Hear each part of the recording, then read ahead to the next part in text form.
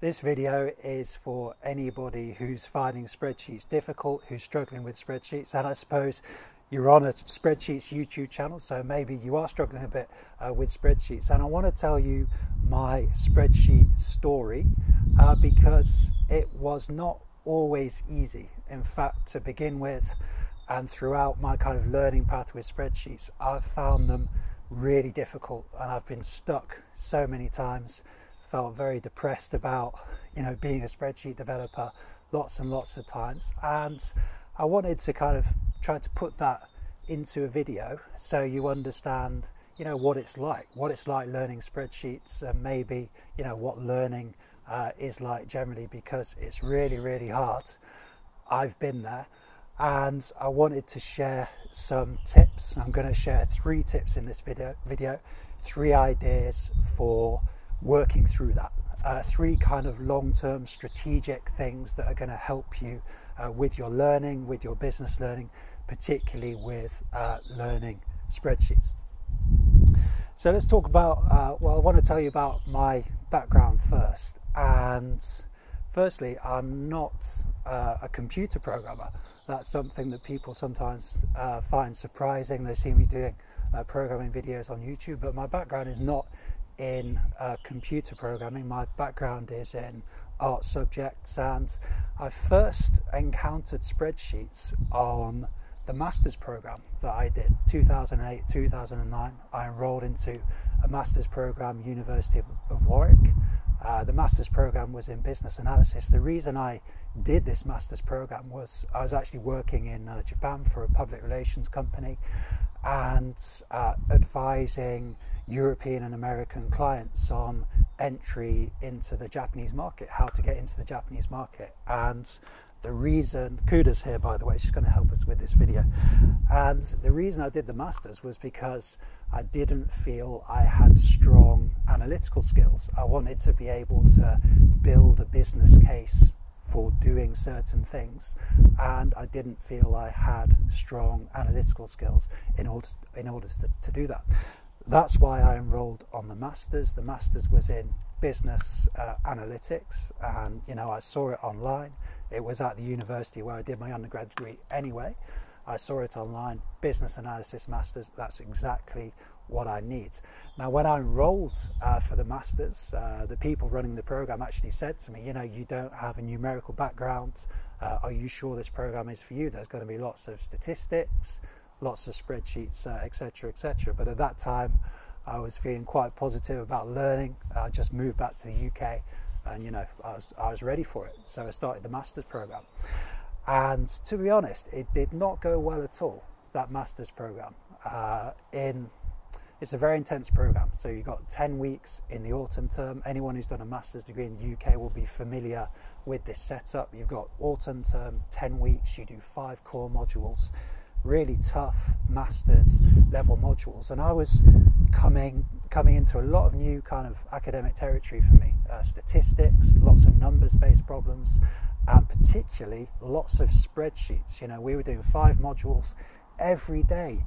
I was encountering spreadsheets and didn't have any real experience with spreadsheets. So much like a lot of people watching this video will be trying to do now, I was just trying to get spreadsheets to work, trying to familiarize myself with all the functions, but really, really struggling, and got to a point where I almost left this master's program because I just didn't feel confident. There was lots of topics, statistics. I was doing badly in the assessments, but at some point it began to turn around, and in the end, I had some great teachers on the course, and in the end I did really well on this masters, and I actually teach at this university 1 day a week now, which if you had told me back then, I never would have believed that.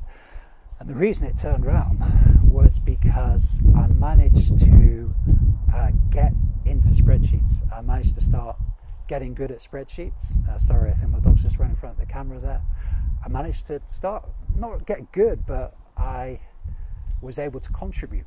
We were doing a lot of group work, and in the spreadsheet module, I found a way to contribute.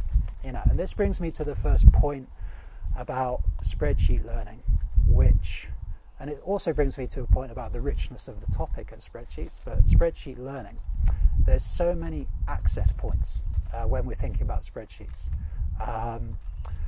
Spreadsheet is not just a numerical construct.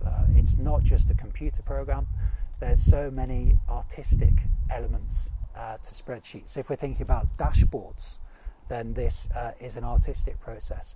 There's also a kind of social element. It may sound silly, but I do believe this. There's a kind of social element to spreadsheets, because if there's a spreadsheet, it means somebody is trying to get something done. So that means in order to be a good spreadsheet developer, you've got to understand what that person is trying to do. And there may be multiple people using the spreadsheets. There may be different opinions on what the spreadsheet should do. So there's kind of an artistic element to spreadsheets. There's also this social element, this client interaction, understanding what people want. And I found that these were my access point to spreadsheets. And this is my first tip I've got for your spreadsheet learning. There's lots of access points to the topic. Find an access point. If you're like me, I was from a more arts-based, artistic background. My access point to spreadsheets was actually being able to talk to a client and understand what they wanted. You know, being able to speak to them, ask them helpful questions, and then translate that all into a brief. And then in the context of the masters I was doing, I was able to give that to the group, and the brief I created, you know, got really good marks for the group. So that's an access point to spreadsheets. Nothing to do with numbers, statistics, nothing to do with computer programming. It's actually to do with kind of interacting with people. And I also found that the visual aspect, as I said, the artistic or visual aspect of spreadsheet development appealed to me. I was interested in creating these dashboards, moving shapes around, formatting. I was also interested in creating what are called dependency diagrams. Now, spreadsheets, we talk about formulae. Formulae consist of dependencies, so we can represent those dependencies visually in a dependency diagram. So I was in this group work situation. I was able to produce some pretty cool visuals of dashboards and a dependency diagram. Now, to be honest, I wasn't sure how to implement. I had no idea how to implement this dashboard. And even the dependency diagram, I didn't know how to build the formulae that the dependency diagram was actually communicating. So I was really far behind on the formulae, on the programming, but I found myself an access point. And gradually on the program, this became a kind of point of stability for me. You know, I was really struggling with other parts, and then I could just sit down with a spreadsheet, and I thought, this one part, just this one little bit, I know I can do, and I know I can contribute. And just very gradually, I was able to build confidence from there. So I was able to move into formulae, understand formulae better. I always remember the offset formula. I don't know why, but you'll see videos on my channel about the offset formula and using it in programming in VBA as well. Learned the offset formula, that was a big step for me, and gradually got into the programming side. But the access point was actually like the social aspect of the problem, interacting with a client, being able to write a brief, and then the visual and artistic aspects. And this is why I'm so fascinated with spreadsheets, you know, even today, so fascinated with the topic, because there's this artistic element, visual element, there's a computer programming element, there's a social element, interacting with the client, and so many different skills being called on there. So you've got to find yourself an access point to get into spreadsheets. Are you a computer programmer? If you've already done HTML programming, then you'll be familiar with the coding language, so you can get into access the topic via Visual Basic. If you're from a softer background like I was working in public relations, then you can work on the social aspects of it. And if you're just more artistic, there's the whole visual aspect you can look at as well. So find yourself an access point, focus on that, and then slowly build out from there. You'll be able to build your skills. So this is the first point. My second point is you've got to find yourself a mentor. You've got to find yourself somebody who can help with spreadsheets. Now, a lot of people out there working with spreadsheets and struggling, but most workplaces I've been to, workspaces, there seems to be like a spreadsheet evangelist there. There's somebody who's quite confident with spreadsheets, who's quite happy to teach and help out. Now, I remember on my master's course, there's a gentleman on there called Philip Singer. Hi Philip, if you're watching, I'm going to send you a link to this video. this guy helped me massively. He was so generous with his time, with his skills, but he was enthusiastic. He wanted to learn, and he helped me get into formulae and into model building. Also had a great teacher, Andrew Martin, at Warwick Business School, and he was also a bit of an inspiration for me. So you've got to find yourself a mentor. Might be somebody at work, might be a trainer, it might be somebody in your family. Find yourself a mentor, somebody who you can interact with, somebody who can kind of humanize spreadsheets for you. So you're not always just looking at a spreadsheet trying to understand it. You can actually talk to somebody. So you've got to find yourself an access point, find yourself a mentor. And then thirdly, you've got to find yourself a good set of learning resources. Now, I don't want this to sound like a sales pitch, but you've got my channel, reasonable set of learning resources there. Lots of learning resources online. Maybe I was fortunate to be doing a master's degree. Now, I'm not saying you should go out and pay for a master's degree. It costs a lot of money, and you've got to think very carefully about whether that's right for you. But if you're doing a master's degree, you'll have access to a good set of resources there. And obviously, you've got channels like mine, lots of resources online. So get yourself into one of these YouTube channels, one of these websites, follow somebody online, get yourself a good set of learning resources.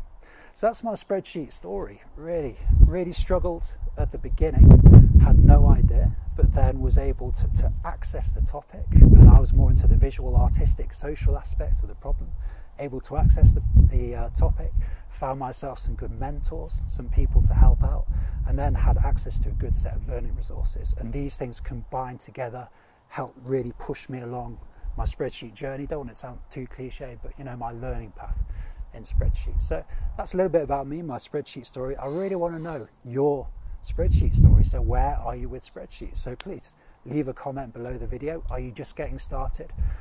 I love it when people are just getting started with spreadsheets, come into my channel learning, just leave me a comment. I want to know about that. Maybe you're a computer programmer, you're just getting into VBA. Leave a comment, let me know. And I'm just really happy you're on the channel trying to learn about spreadsheets. So that's my spreadsheet story. I want to hear your spreadsheet story. Please leave a comment below, and I'll see you in another video on the channel.